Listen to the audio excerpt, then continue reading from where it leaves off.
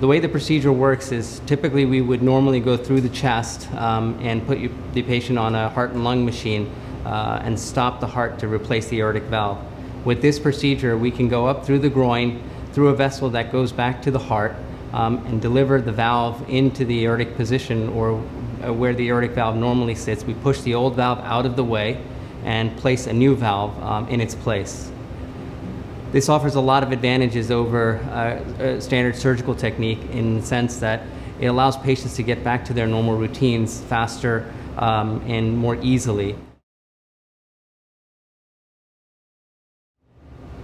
The TAVR procedure is done as a team of people. It involves a surgeon and an interventional cardiologist. Dr. Sani and myself perform the procedure in a hybrid room that allows us to be able to capture both the abilities of the cardiac catheterization lab and the surgical operating room. A typical day for a TAVR patient is that they would show up in the pre-procedural waiting area, get prepped, meet the anesthesiologist. They then come to the procedure room where we put them under sedation. Once they're sedated, then and the lines are in, Dr. Shafi and myself work to get the valve into the correct position under fluoroscopy or X-ray guidance. We take pictures, we do some measurements, we decide where we like the valve. We have a whole team from both the operating room and the cardiac cath lab present. And when we're all in agreement that we like the position of the valve, we deploy it. So the TAVR procedure is designed, is a procedure that's designed for us to allow us to treat patients who would normally not be candidates for open surgical procedures.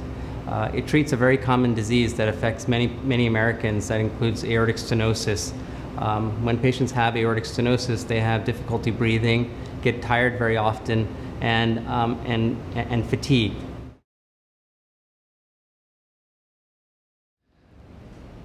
I feel patients should have their TAVR procedure done at Dominican first and foremost because we've had excellent results.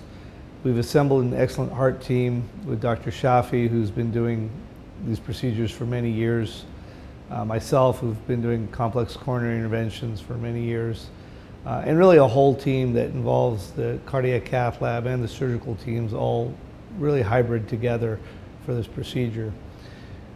Secondarily, the TAVR patient is usually older, sicker, frailer, and by definition has been turned down or declined standard surgery by one, if not more than one surgeon. And for those patients to drive over the 17 repeatedly for evaluations and finally the procedure and then come back for recovery is very hard. So we think that by offering this locally, by being able to take care of our neighbors and our friends, we really are adding to the quality of care here in Santa Cruz County.